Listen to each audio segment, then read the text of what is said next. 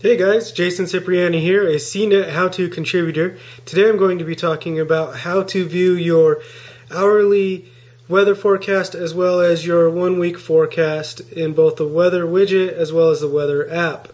Please keep in mind these are preview builds provided by Apple II developers and anything can change. If that happens, we'll make sure to update the post with the proper changes. The first thing we're going to do is pull down the notification center.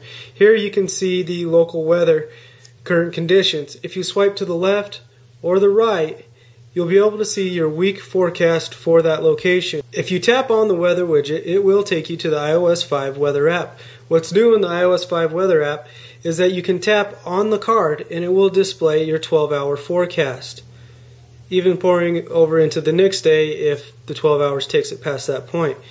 You can do this on any city you have listed in your weather app.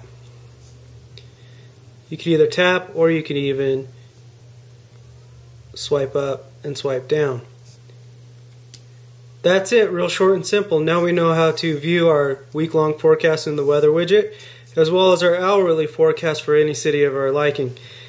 For more tech tips, please make sure to visit howto.cnet.com. Thanks for watching.